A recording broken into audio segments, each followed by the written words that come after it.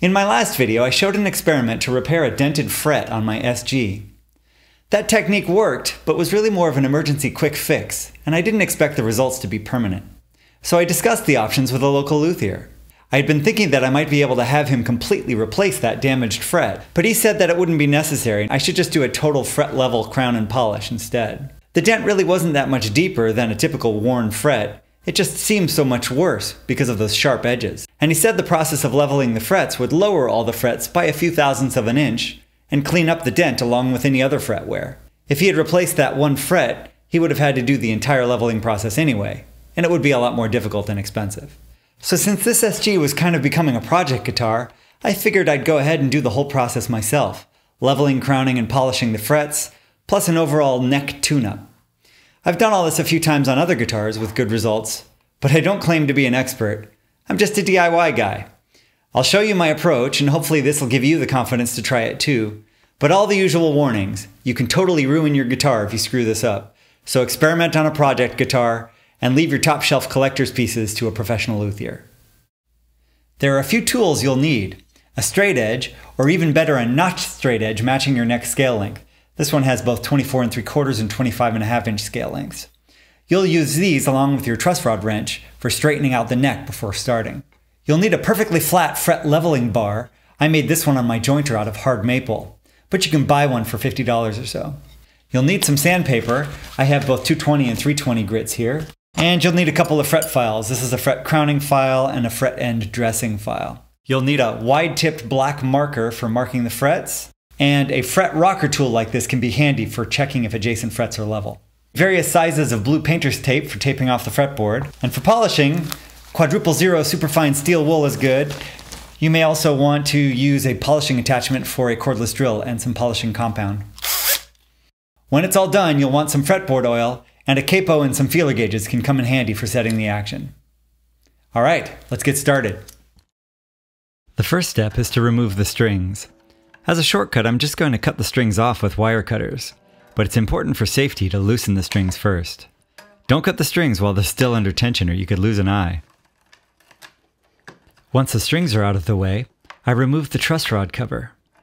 And then I use a straight edge, or a notched straight edge, to ensure that the neck is perfectly flat.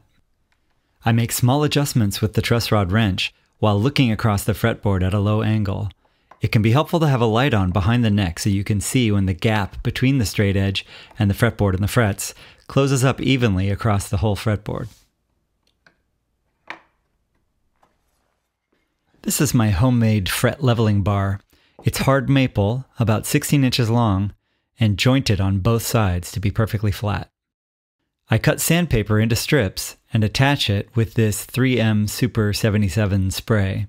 I put 220 grit on one side and 320 grit on the other. Fresh sandpaper cuts really well, and it can be a good idea to replace the strips once or twice during the leveling process. So I'll quickly show you how I do it. Since the sandpaper page size is shorter than my 16-inch leveling bar, I have to cut two pieces to fit. I overlap them and then use a straight edge to cut across that overlap, so that then I can butt the two pieces up against each other for a seamless fit. I shake up the Super 77 and spray it onto the back of the sandpaper. It doesn't take much, just a couple light sprays. You don't want to soak the paper. And to save some trouble for your next spray, be sure to clear out the spray tube when you're done by turning the can upside down until it sprays clear, and then wipe off the nozzle. Then, before the Super 77 completely dries, I attach it to the leveling bar. I line up the seam, and then press it down firmly. And then I come back with some scissors to cut off the excess overhang. And before starting the sanding, I use a wide-tip black marker to mark the frets to help gauge my progress while leveling and point out low and high spots. But to avoid getting ink on the fretboard, it's a good idea to lay down some painter's tape first. It can be helpful and save time to have several sizes of tape for the different fret spacing. But if you have just one size, you can use multiple strips of tape for the wider fret spacing, and then cut the tape with scissors for the higher frets. Now, painter's tape isn't super tacky, which is good because it'll be easy to remove later and it won't damage the wood. But the oils on the fretboard will prevent the tape from sticking well. So it's helpful to cut the tape a little longer than the width of the fretboard and wrap it around the back of the neck so it'll stay in place. This is a pretty laborious process, so let's skip ahead a little bit.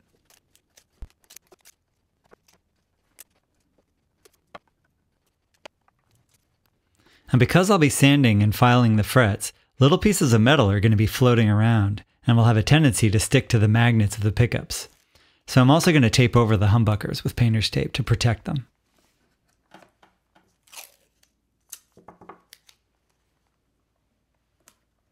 And now, finally, I'm ready to come back with my black pen and completely cover the top of each fret with ink.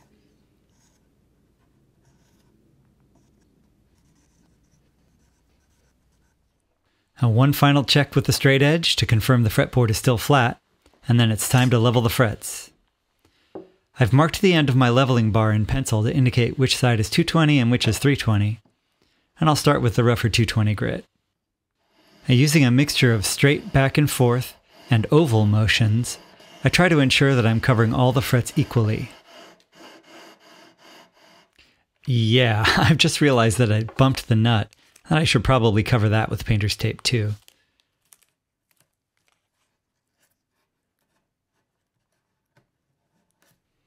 Okay, back to work. I'm still using the 220 grit side of the leveling bar. And you can't really see because of the camera angle, but the length of the leveling bar is actually hitting all 24 frets as I'm gliding back and forth. Now I stop periodically to check progress. I'm looking to see that all the ink has been removed from all the frets. I'm not pushing down with much force, I'm just using the weight of the leveling bar itself. Don't want to be too aggressive, it's better to take it slow and easy.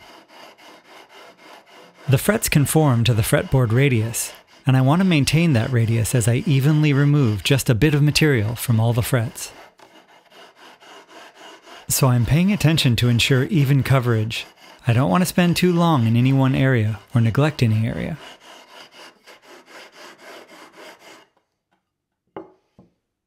Quick check with a fingernail over that damaged fret to see how we're doing, and then also looking for areas of black ink which indicate low spots on the frets. There's a spot up there at the 24th fret and a couple other places. So we'll need to come back with the leveling bar to do some more sanding. Basically, if there are still low spots on any fret, then all the other frets need to be sanded down a bit further. This requires quite a bit of patience and elbow grease, but after a lot more sanding and periodic progress checks, the black ink will eventually be gone. Then it's time to check our work with the fret rocker tool.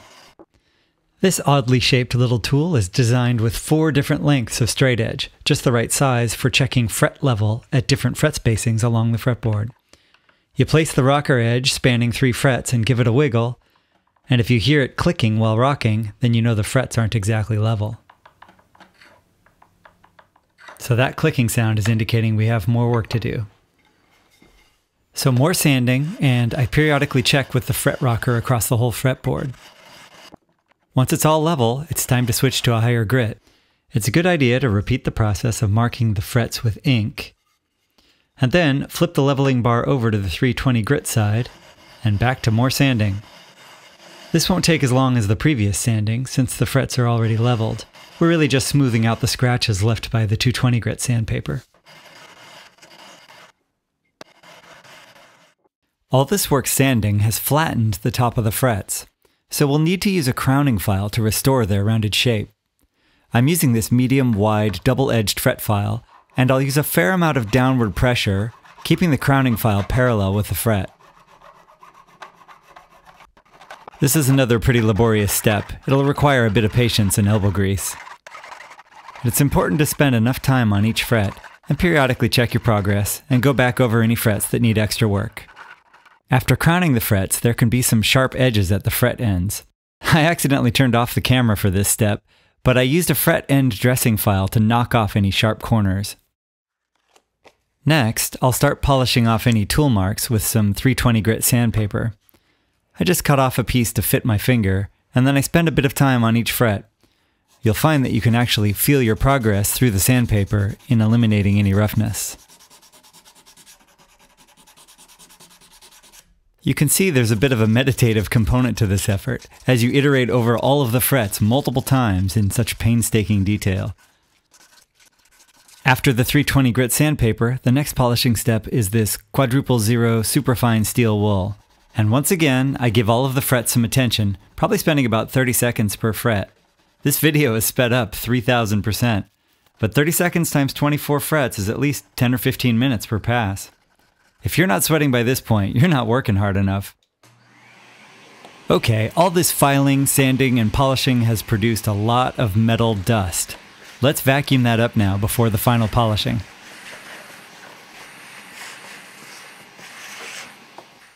Now I'll use this simple buffing wheel attached to a cordless drill, and this black emery compound stick, which should be effective at removing any remaining scratches and producing a nice smooth shine. I'm just rubbing some compound onto each fret to give it something to work with, but this isn't very scientific. At some point, there will be enough compound on the buffing wheel itself. And then I come back with the cordless drill and buff each fret, moving back and forth across the entire fret until it looks clean and feels smooth to touch.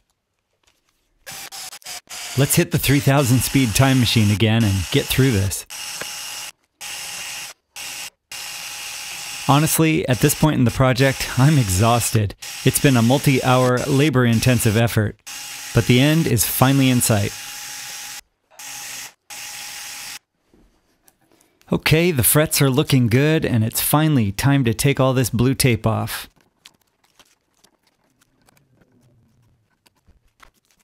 The blue painter's tape is really good at not leaving any sticky residue on the fretboard. Nevertheless, it's a good idea to use some oil to clean and restore the fretboard after removing the tape. I use premium bore oil, which is usually used for woodwind instruments, but it works great on fretboards too. I apply a few drops at each fret, and then come back with a paper towel and massage it into the wood. I find this really satisfying. The oiled wood has such a beautiful color. Using a white paper towel makes it easy to see your progress. You can see this fretboard isn't too dirty. I make sure the wood is nice and saturated with oil, and then I fold over the paper towel to a clean dry section and wipe off any excess. Looking good. Flipping over the guitar, you can see that there's some tape residue stuck on the back of the neck, so I'm just using the blue tape itself to remove whatever's left. This glossy neck has always seemed sticky to me, and it actually affects my playing. I feel like my hand gets stuck on the back of the neck sometimes, especially at a sweaty gig. So, bonus tip, you can use some steel wool or a sanding pad to rub out some of the glossiness from the back of the neck for a beautifully smooth satin feel. I'm going to go with the sanding pad because it's not as messy as the steel wool. And I'm simply going to work across the back of the neck, making sure to get full, even coverage. And you'll see a little bit of white powdery residue coming off the neck, and that's just some of the glossy finish being removed. Note that we're not intending to cut all the way through that finish, just to rough it up a little bit. Might as well give the body a bit of a cleaning too before reassembly. I'm just using some instrument polish. And 3000% speed makes quick work of the job. Now, after having installed a new set of strings, it's time to adjust the action. I start with the high E, checking at the 17th fret with my feeler gauge set to just under 1/16 of an inch, around 0.06 inches. I hold the gauge under the strings without fretting, and then adjust the height using the bridge screws until the string just touches the gauge. Then I set up a new feeler gauge stack for the low strings at about 5/64 of an inch, or 0.08 inches. And then repeat the process of adjusting the height at the 17th fret. Now with the string height roughed in, it's time to adjust the truss rod for relief. I use a capo at the first fret and then hold the string down at the highest fret, checking the spacing with my feeler gauge at the 7th fret. I'm looking for a space of about 5 thousandths, and just make small adjustments to the truss rod as necessary to get it there. Of course, all of these string height measurements really depend on the guitar and your playing style. It's really a personal preference, and you'll need to experiment a bit to find what works best for you and your guitar. Now once the relief is dialed in, it's worth doing a quick check back at the 17th fret to see if any further bridge height adjustments are needed. And this looks okay, so the final step is to tune it up and to do some intonation. You'll want a fairly accurate tuner for this. I'm using a Planet Waves True Strobe tuner, which is accurate to 1/10 of a cent. The line rotates clockwise when sharp and counterclockwise when flat. I start by tuning the string open, and then I compare the harmonic at the 12th fret with the note fretted at the 12th fret. We're trying to make sure that the 12th fret is precisely halfway along the length of the string between the nut and the bridge saddle. If the fretted note is flat relative to the harmonic, it means that the length of string between the fret and the saddle is longer than the length of string between the fret and the nut, so we need to move the saddle closer to the fret to make it shorter. I use a small flathead screwdriver to rotate the saddle adjustment screw. It's important to use a screwdriver that's the right size so that you don't damage the screw head. As you turn the screw, you'll see the saddle moving forward or back. Just do a small adjustment and then recheck the intonation.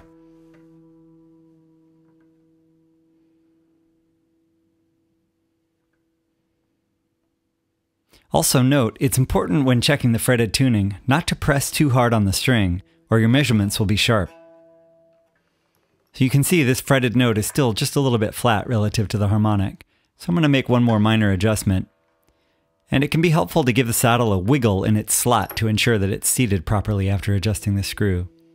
Sometimes it seems like they can get a little stuck under the tension of the string. So just checking this again, and it's still a little flat, so one more adjustment. And again, I'm going to pull the string and give the saddle a nudge to make sure it's in place.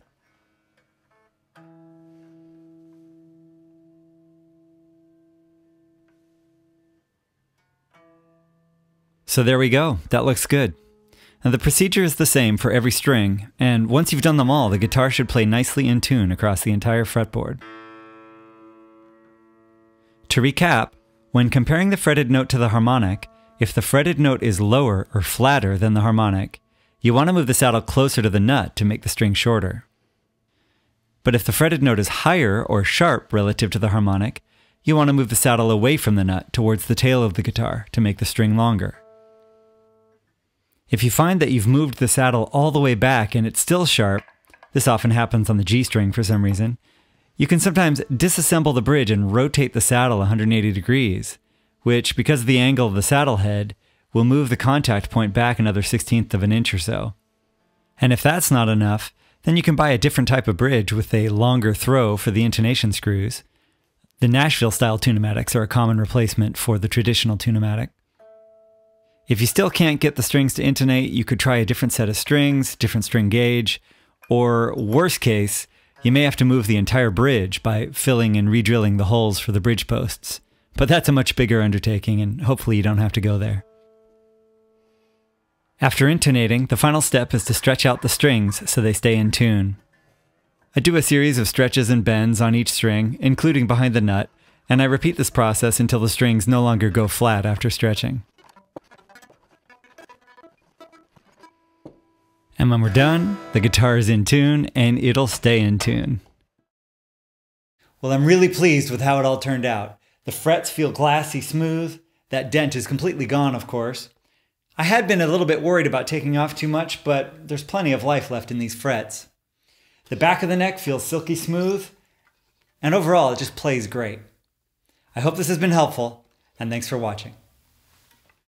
For more information on this and other projects, visit my blog at planetzee.com and at Facebook/JohnPlanetZ.